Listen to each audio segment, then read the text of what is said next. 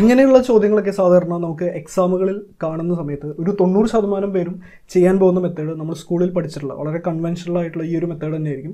അതായത് സംഖ്യകളെ താഴത്തേക്ക് എഴുതി കൂട്ടി നോക്കുന്ന ആ ഒരു മെത്തേഡ്.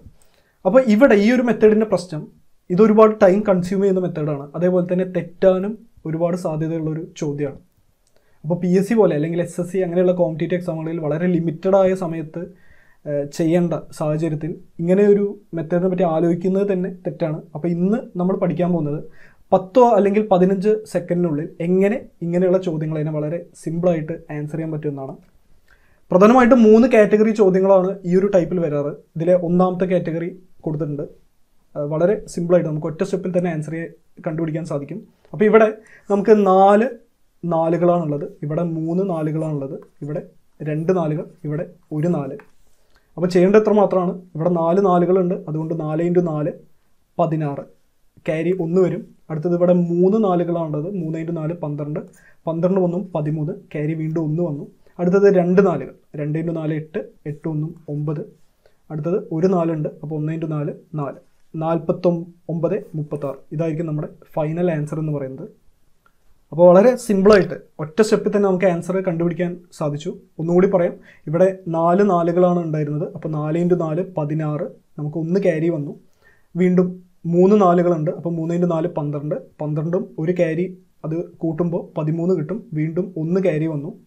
അടുത്തത് 2 × 4 8, ഈ ക്യാരി കൂടി കൂട്ടുന്ന സമയത്ത് 8 1 9 വരും. അവസാനമായിട്ട് 1 നാലാണുള്ളത്, 1 × 4 4. നമുക്ക് ഒരു ഉദാഹരണം കൂടി നോക്കാം. ഇവിടെ 5 ടേംസ് ഉണ്ട്, അപ്പോൾ 5 × 5, 5 അഞ്ചുകളാണുള്ളത്, 5 × 5 25, ബാക്കി 2 ക്യാരി വരും.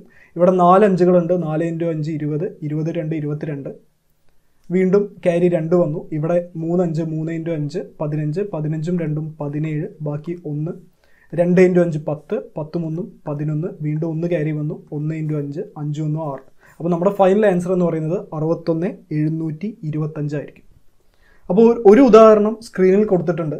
അപ്പോൾ നിങ്ങൾക്ക് ഈ മെത്തേഡ് മനസ്സിലായിട്ടുണ്ടെന്നുണ്ടെങ്കിൽ ഇത് മനസ്സിലൊന്ന് കാൽക്കുലേറ്റ് ചെയ്ത ശേഷം ഇതിൻ്റെ അടിയിൽ കമൻ്റായിട്ടൊന്ന് ഇടുക. നമുക്ക് അടുത്ത കാറ്റഗറിയിലേക്ക് പോകാം. അടുത്തത് പോയിൻ്റ് വരുന്ന നമ്പറുകളാണ്. ഇത് കൂട്ടാൻ നേരത്തെ പറഞ്ഞ അതേ മെത്തേഡ് തന്നെയാണ്, പക്ഷേ ചെറിയൊരു മാറ്റം വരുന്നത് എന്താണെന്ന് വെച്ചാൽ നേരത്തെ നമ്മൾ വലുതെന്നാണ് സ്റ്റാർട്ട് ചെയ്തത്, ഇവിടെ നമ്മൾ സ്റ്റാർട്ട് ചെയ്യാൻ പോകുന്നത് ചെറുതെന്നാണ്. ആ ഒരു ലോജിക്ക് വെച്ച് ആലോചിച്ചാൽ മതി. കാരണം ഇത് ചെറിയ സംഖ്യകളാണ്, പോയിൻ്റ് വരുന്ന സംഖ്യകളൊക്കെ വളരെ ചെറിയ സംഖ്യകളാണ്. അപ്പോൾ അതുകൊണ്ട് നമ്മൾ ചെറിയ സംഖ്യകളെന്നാണ് സ്റ്റാർട്ട് ചെയ്യുന്നത്. ഇവിടെ 1 നാലുണ്ട്, ഇവിടെ 2 നാലുണ്ട്, 3 4 4 4 അല്ലേ. 1 × 4 4, 2 × 4 8, 3 × 4 12, ബാക്കി 1 ക്യാരി വരും. 4 × 4 16, 16ഉം 1ഉം 17. ഇനി നമുക്ക് നോക്കേണ്ടത് ഇവിടെ പോയിൻറ്റിൻ്റെ കാര്യമാണ്. അപ്പോൾ ഇവിടെ മാക്സിമം വരുന്ന പോയിൻ്റ് 4 ഡിജിറ്റുകൾക്ക് അപ്പുറമാണ്. അപ്പോൾ നമ്മൾ ഇവിടെയും 4 ഡിജിറ്റുകൾക്കപ്പുറം ഒരു പോയിൻ്റ് ഇട്ടാൽ മതി, നമ്മുടെ ആൻസർ കിട്ടും. 1.7284 ആയിരിക്കും നമ്മുടെ ഫൈനൽ ആൻസർ എന്ന് പറയുന്നത്. അടുത്ത ഉദാഹരണം നമുക്ക് ആദ്യം ഇവിടെ 3 ആണ് ഇവിടുത്തെ 6ൻ്റെ ഫ്രീക്വൻസി, ഇവിടെ 2 ആണ്, ഇവിടെ 1 ആണ്. നമുക്ക് ഇവിടെ നിന്നാണ് സ്റ്റാർട്ട് ചെയ്യേണ്ടത്, ചെറുതെന്നാണ് സ്റ്റാർട്ട് ചെയ്യേണ്ടത്. 1 × 6 6, 2 × 6 12, ബാക്കി 1 ക്യാരി വരും. 3 × 6 18, 18ഉം 1ഉം 19. അപ്പോൾ ഇവിടെ മാക്സിമം വരുന്ന ഫ്രീക്വൻസി 3 ആണ്. അപ്പോൾ 3 ഡിജിറ്റ് അപ്പുറം പോയിൻ്റ് ഇടുന്ന സമയത്ത് നമുക്ക് ആൻസർ കിട്ടുന്നത് 1.926 ആയിരിക്കും. ഇനി ഏറ്റവും അവസാനത്തെ ചോദ്യത്തിലേക്ക് വരുന്നു, അതായത് നമ്മൾ നേരത്തെ പറഞ്ഞ ആ ചോദ്യം, അതായത് ഇൻട്രോയിൽ പറഞ്ഞ ചോദ്യം. അപ്പോൾ ഇവിടെ നമുക്ക് ചെറിയൊരു കാര്യം കൂടി, എല്ലാവർക്കും അറിയുന്നൊരു കാര്യം കൂടി ഇവിടെ ഒന്ന് അപ്ലൈ ചെയ്യണം. അതായത് എല്ലാവർക്കും അറിയുന്നൊരു കാര്യമാണ്, അതായത് 21.45 ഈ ഒരു സംഖ്യേനെ നമുക്ക് 21 + 0.45 എന്ന് സ്പ്ലിറ്റ് ചെയ്ത് എഴുതാൻ സാധിക്കും. അപ്പോൾ ആ ഒരു കൺസെപ്റ്റാണ് നമ്മളിവിടെ അപ്ലൈ ചെയ്യാൻ പോകുന്നത്. അപ്പോൾ ഇവിടെ ഈ ഒരു സംഖ്യകളെ, അതായത് നമുക്ക് ആ പോയിന്റുകൾ ഒഴിവാക്കാൻ വേണ്ടിയിട്ട് നമ്മൾ ആദ്യം ഈ നമ്പറിൽ നിന്നും 4444 എടുത്തെഴുതി, ഇതിൽ നിന്നും 444 എടുത്തെഴുതി, അടുത്തത് 44, അടുത്തത് 4. അപ്പോൾ നമുക്ക് ഈ ഒരു സംഖ്യകളെയൊക്കെ നമ്മൾ സ്പ്ലിറ്റ് ചെയ്തു. ഇനി ബാക്കി വരുന്ന ടേമുകളെ നമുക്ക് ഒരുമിച്ച് എഴുതാം.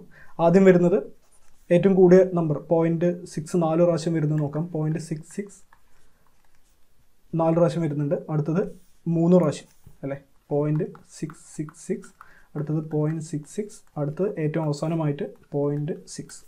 അപ്പോൾ ഇത് കൂട്ടി എഴുതാനുള്ള ആ ഒരു ട്രിക്ക് നമ്മൾ നേരത്തെ പഠിച്ചിട്ടുണ്ടായിരുന്നു. നമുക്ക് ഇവിടെ കിട്ടിയത് 4936 നേരത്തെ പറഞ്ഞതായതുകൊണ്ട് അത് റിപ്പീറ്റ് ചെയ്യുന്നില്ല. ഇനി ഇവിടത്തെ നമുക്കൊന്ന് നോക്കാം. 1 × 6 6ആണ്, 2 × 6 12ആണ്, ബാക്കി 1 ക്യാരി വരും. അടുത്തത് 3 × 6 18, 18 1 19, വീണ്ടും 1 ക്യാരി വരും. 4 × 6 24, 24 1 25 വരും. അതായത് ഇവിടെ 4 ടേമുകളാണ് പോയിന്റിന് ശേഷമുള്ളത്. അപ്പോൾ നമുക്കിവിടെ 4 പോയിന്റ് അപ്പുറം ഒരു പോയിന്റ് ഇടാം. അപ്പോൾ 2.59226 ആണ് ഇതിൻ്റെ സമ്മ്. അപ്പോൾ ഇത് രണ്ടും കൂടി കൂട്ടി എഴുതി കഴിഞ്ഞാൽ നമുക്ക് ഇതിൻ്റെ ടോട്ടലായിട്ടുള്ള ഉത്തരം കിട്ടും. അപ്പോൾ നമ്മുടെ ഫൈനൽ ആൻസർ എന്ന് പറയുന്നത് 493.8.5926 ആയിരിക്കും.